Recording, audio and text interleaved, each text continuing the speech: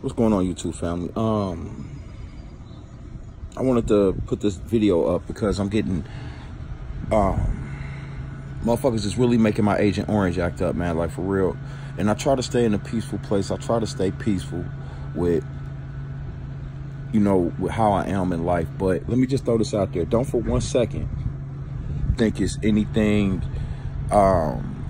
vulnerable about me, or do I tolerate disrespect? Because I don't.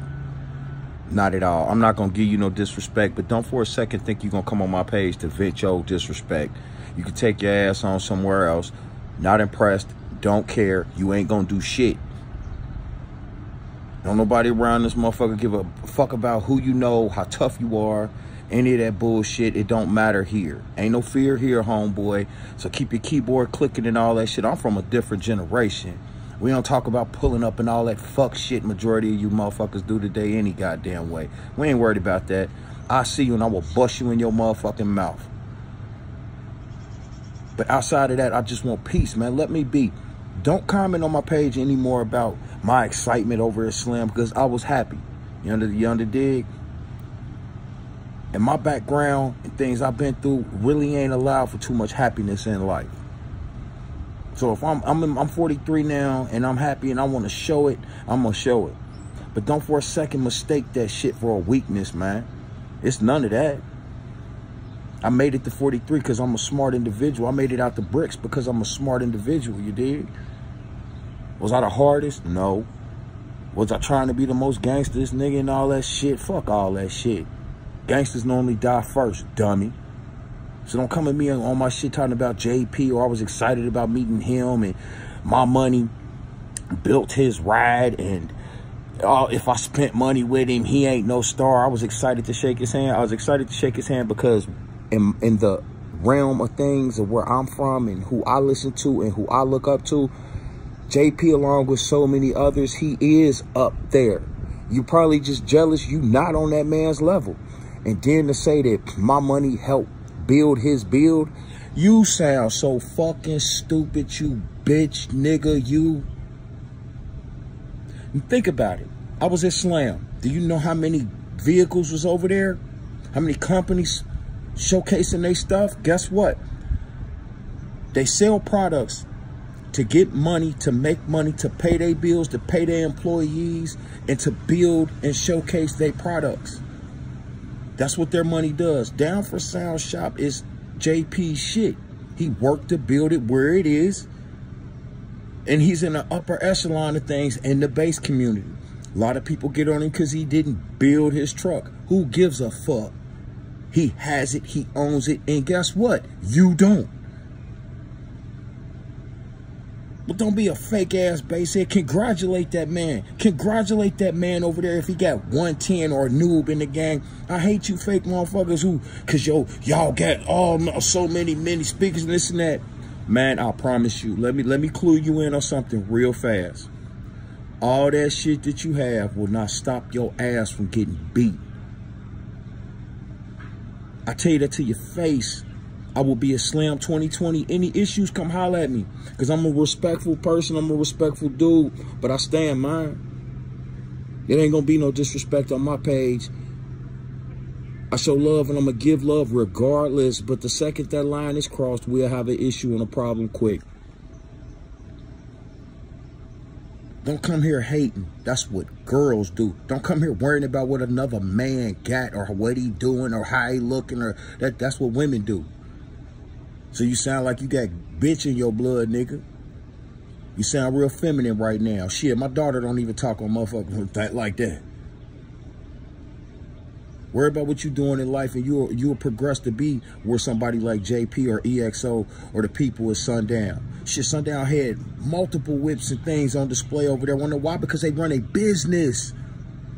Yeah, their goal is to interact with the fans and do different things like that, but their goal, they didn't open a business to be a charity. They opened a business because they want to leave their mark in what they believe in. They didn't go open a McDonald's stand or in that. I'm pretty sure they could have. But they got in the stereo lane and they doing what they do. JP built what he's doing from the ground up.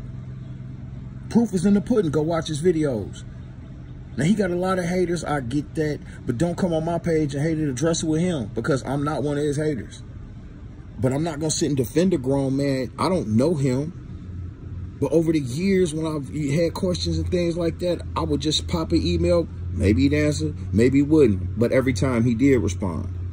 So I respect somebody like that. Wanna know why? Because that's called good customer service. Because one day, maybe, hey, this guy would buy something from me. My next build is coming from Down for Sound. My box is being built through them. My subs is being ordered through them if I don't directly order them through Sundown. But Sundown recommends him. So that's where I'll be spending that. When I do my DC build, I will still be buying stuff from downforsoundshop.com. And I ain't advertising for the man. I'm just giving you my personal experiences. If I had bad personal experiences with him, I wouldn't be shopping there. I wouldn't be telling you this and that. And let me say this now for the record. I have never purchased a thing from downforsoundshop.com, but I'm going to. I was this close to getting my speakers from there until I turned left and made a different purchase. But don't for a second come on my page with all that negative shit, man, because it make me act like this, and I don't want to be this person. I don't want to have hate and anger in my heart and everything like that. I want to enjoy my life, my day, my kids, my family.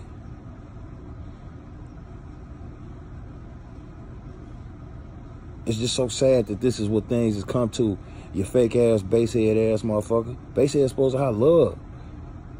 Ain't supposed to hate on somebody else because they ain't got what you got and all this and this and that. Them same people who just was walking around over Islamology, who was, do you think that they didn't want to have ultra systems and shit like that? Shit, I wanted to have, but it's not for everybody. That's why the people who showcase it, they showcase it. They give demos, they give out cars, they give out information. It's product testing and all that going on over there. JP was not the only one over there. But it just seems like he's the one that people stay focused on. Oh, he was charging to get in his van, this and that. I would have paid to get in that motherfucker. It's a promo thing. It's getting stuff out there, getting it, whether you like it or not, it worked. Because guess what? His audience was right there in line. And shit, I even heard a couple people got demos without him paying, so it wasn't even like that. So just go away, man. Don't come on this right here for it, man, because I promise you, man, you don't want this work. You don't want these problems, none of that. I don't want to start making ill comments to people and talking foul on YouTube and all that. But, man, look, fuck all that. I'm a man first. Don't come here playing your little games, you know what I'm saying, and all that shit, because ain't no games here, boy.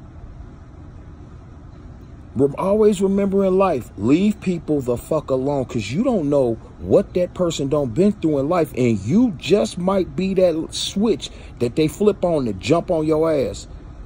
Leave people the fuck alone. This is wrong with you motherfuckers today. Y'all so talking, run your motherfucking mouth so goddamn much and all that bullshit. Ain't nobody trying to hear that. Leave people alone. Leave people the fuck alone. You never know who might snap on you and end your motherfucking life. That motherfucker might be having all kinds of bad shit going on. Child support, payments, car, gas, whatever, wife at home tripping, ain't fucking at home, whatever it may be, that might be you. You gonna get shit took out on your ass over you running your mouth. Stay in your lane and leave people alone. And if you ain't got nothing positive to say, if you got respect in your heart, you know the end of that sentence. How does it go? Don't say nothing at all. But I'm going to end this on a positive note. Andrew Mims, we're shipping your stuff out today, brother. I'm going to email you your tracking number and everything like that. And you are right next. I wish you was a little closer, man. We would have drove it over to you. That would have been a heck of a YouTube video, man. We would have drove it right over there to you. You ain't too far from me, but we'll make it happen one day, man. We're going to link the families up and everything and get this basing going on, man, like we like to do so much. All right, y'all. So remember, man, try to stay as positive as you can, because positivity brings you positivity. When you want to be negative or be ultra hard ass, guess what? It's somebody who wants to be just as hard.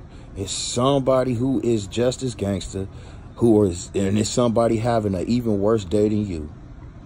Show respect, man. It'll get you it'll get you ways further in life than being negative all the damn time and talking about other people and showing this and this and that. I don't need your love. I don't need your friendship. I don't need none of that shit. Fuck all that. And kiss my ass. You heard? If you ain't in part of Team Lewis 23, if you ain't part of the Basehead community, if you ain't D-Shack, if you ain't none of that, man, I don't want no problems with you and I don't want to know you. Just keep it moving, man.